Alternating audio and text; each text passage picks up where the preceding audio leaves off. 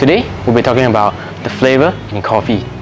When you drink your favorite cup of coffee, your taste bud may pick up many different flavors.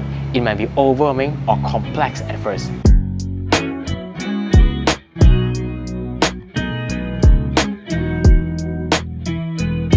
To put it simple, there are three main components in your coffee, namely bitterness, acidity, and of course, sweetness. Bitterness. Yes, people associate coffee closely with bitterness. The bitterness of coffee develops during roasting process. Typically, the darker the roast, the more bitter it becomes. Although bitterness may not sound appetizing, but it can bring a unique twist to the coffee when managed well.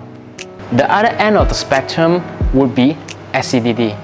Some may ask, why is my coffee sour? The answer to that would be, coffee is actually a fruit. It gives complexity and pleasant character to your coffee. At times, you may relate it to fruits like orange, lime, strawberry, and plum. And now, finally, the sweetness of the coffee. Did you know coffee can be sweet without adding any sugar? Everyone loves a little bit of sweetness, and your coffee definitely has some in it.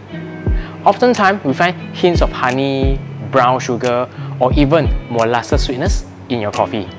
Knowing these three main components of flavor in your coffee, we hope to help you appreciate and enjoy your coffee a little more. Try it out when you brew your coffee next time. So that's all for today. Stay tuned for more with Ghostbird Share.